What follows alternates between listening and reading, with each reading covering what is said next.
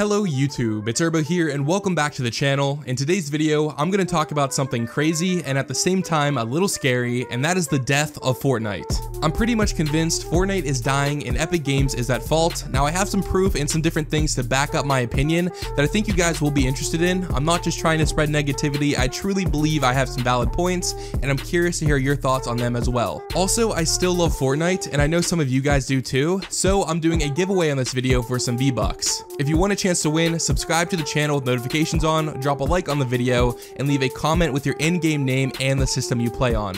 I'll either send you guys a code to redeem on whatever system you're on, or depending on when the Fortnite gifting system comes out, I could just send you a gift from the item shop. But getting right into why I think Fortnite is dying. So I think we could all agree that Fortnite has reached its peak of growth. Fortnite has been out now for a year and it's on just about every system possible.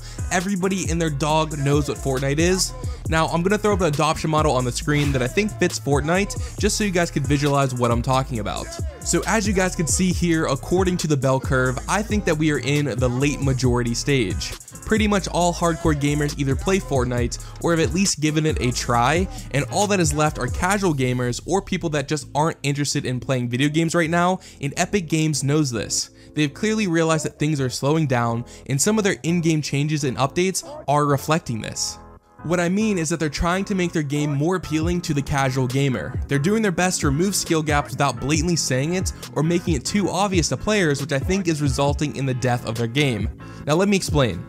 First, let's think about the mechanics that create a skill gap. The first one that comes to mind is building. Building is easily the #1 factor that sets a good player apart from a bad player. Imagine installing Fortnite for the first time today and jumping into a game. I guarantee you would get destroyed. You're probably going to be mediocre when it comes to shooting, however this game does have bloom, so maybe you could get lucky, and also you probably have no idea how to build. Experienced players will take advantage of you. They'll trap you in a 1x1, shoot you into traps with bounce pads, or just beat you to death with their bright pink dildos. Now, if you're a casual gamer giving Fortnite a try for the first time, this would definitely be discouraging and you wouldn't want to play anymore. So how can Epic nerf building without pissing off their entire current player base? Well, they can nerf the gathering of mats, which is exactly what they did.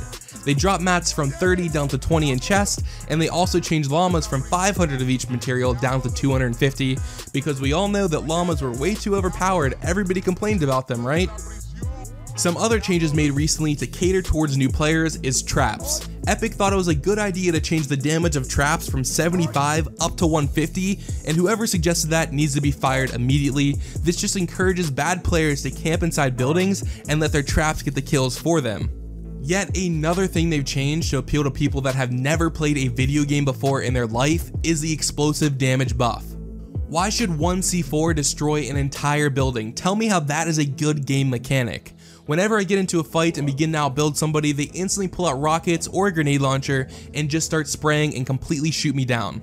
I'm sure I'm not the only person that has encountered this, it's just straight up annoying. And the last thing, the double pump. Epic has been nerfing the double pump for 3 seasons now. There is such a delay on pulling out a pump shotgun, you can't even build and shoot anymore. They did this because new players were complaining, so they completely removed this skill gap from the game. Now everybody is forced to either use a submachine gun or you just have to pray that your shotgun could do more than 6 damage, and that glitch has been in the game for as long as I can remember.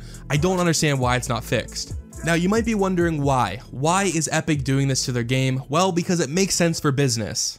They're trying to make Fortnite as appealing as possible to casual gamers or people that might just now be getting into video games. They want them playing Fortnite. It's not fun to get outplayed, so they're trying to remove that possibility, and they want these new players to stick around and invest their money into skins or into the battle pass. That's their goal, which you can't really blame them. They are a business at the end of the day. But in doing so, they're pushing away their dedicated players that made their game popular in the first place. But that's pretty much it. Hopefully I didn't get too ranty in this video. I'd love to hear your thoughts down in the comment section and have a few conversations with some of you about everything that I mentioned. If you guys want a part 2 covering my ideas on a solution Epic Games could implement that can make good players happy along with new players, let me know. But I'll see you guys in the next one. Thanks so much for watching and have a great day.